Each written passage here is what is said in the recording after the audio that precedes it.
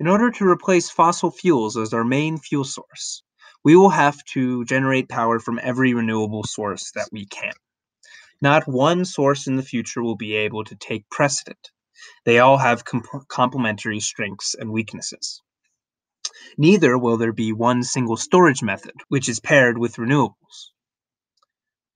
Storage will be one of the most exciting new frontiers of energy, however, as the majority of renewable power sources are temporally unreliable. I think, in the greater future, that these challenges will be solved by a single source of energy and storage combined. Fusion. Fusion is the most promising energy source in the universe, but it will take time to hash out. A fusion reactor can act as an energy producer, energy battery, and an alchemical manufactory. Especially with the future advent of microfusion reactors, the capability of complex devices will skyrocket. One might be wondering how a fusion reactor could act as a battery. A fusion reactor will eventually be able to have a stored amount of fuel, which can literally be anything, regarding, of course, that it can be fused in a reactor, which can be fused on command, making it a battery. The byproduct of fusion is more dense nuclei, which can be used to create new materials. So, say every time your iPhone is on and using power, it produces an excrement of some product, which could be used for anything. Some fusion reactors will be built not to produce energy, but to make new materials, say gold, for instance, or silicon, or maybe even more complex molecules. Literally anything can be fused to form anything else.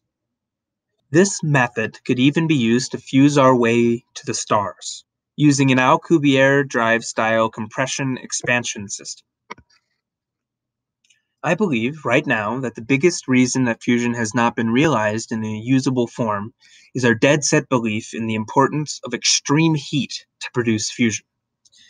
Our rationale for this is that if collisions of nuclei is what causes fusion, and that heat is average kinetic energy, then the faster that atoms in a fusion reactor are moving, the more likely collisions are to happen, and the more likely fusion is to happen.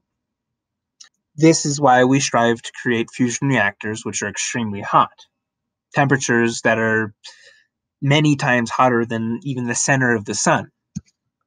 But through my understanding and learning, I have developed a theory of heat, which goes further than just to say that heat is the average kinetic energy of a system. In this theory, when an object has more than its surroundings and is in the process of releasing that, it is hot. It has heat. This release is where the idea of kinetic energy is in play, because an object will be moving faster and towards colder areas. One extremely important aspect of this theory is that electricity is also a form of heat, a differential which is mediated through a wire that connects points opposed to simply connecting its surroundings. Electricity is also at a certain scale with electrons, but it's essentially just a form of heat. How can we profit from fusion? Fusion, in essence, is energy production from the compression of matter.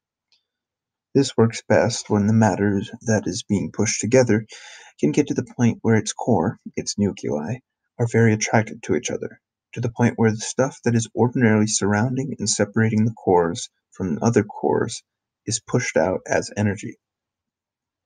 All energy really is a relative quality of the motion of matter.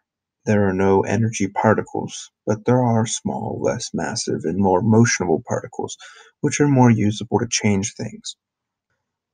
By making our fusion reactors so hot, we have been putting in more of these surrounding small particles, which cause barriers, even though these are the particles which we want to take out. So I propose a method in which a sturdy heat-conductive container is pumped with the fluid, say hydrogen gas, water, or air, most likely hydrogen as it is the easiest to fuse at first, and that subsequent compression causes heat by pushing in more cores, nuclei, than there is space, pushing out the smaller surrounding particles. Those surrounding particles will then be captured through the container and converted directly into electricity using my new conceptions of heat and electricity. If all these variables can be balanced to create more energy than was put in, this system could work. Fusion really does utilize an essential principle of the universe. It uses the inherent attraction between everything to push out smaller, more motional particles, which can be used. Fusion is what all the stars and other celestial bodies do, but they are fusing to become more compressed, as much as they are to push out energy. This is a tactic that a model after this would likely bring fruit. Thank you.